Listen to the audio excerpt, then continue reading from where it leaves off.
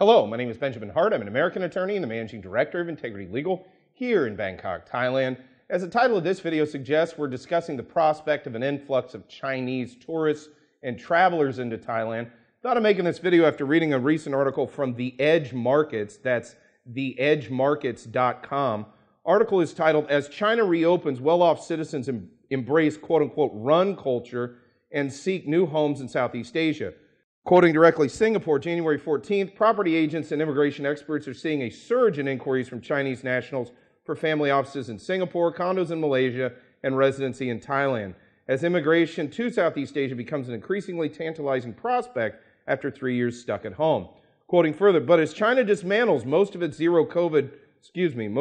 strict zero COVID rules and allows its people to go overseas for the annual holiday, many appear set to act on long-delayed plans, visit properties they bought for the first time, or make the jump for good from life in China. Yeah, this is kind of a common theme. We see it with a lot of different groups of expats or proposed expats here in Thailand. Basically, they come to Thailand ostensibly, seemingly as tourists.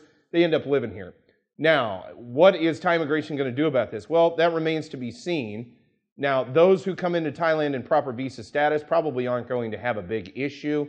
That said, conversion to a new visa in Thailand, especially now that the emergency decree has been dropped since October of 2022, I don't see a situation where visa conversions are going to be overly easy. Meanwhile, the Thai immigration authorities definitely are cracking down on those who are using improper visas, as well as those who are looking to live in Thailand under sort of false pretenses. So again, Thai immigration is pretty strict, or it strictly enforces Thai immigration law. So for that reason, yeah, I could definitely see an upsurge in arrests and things associated with Chinese nationals here in Thailand. Now that said, as we've discussed in prior videos on this channel, they do not any longer disclose nationality in media reports pertaining to arrests and things in Thailand. So it will be interesting to see exactly how this plays out.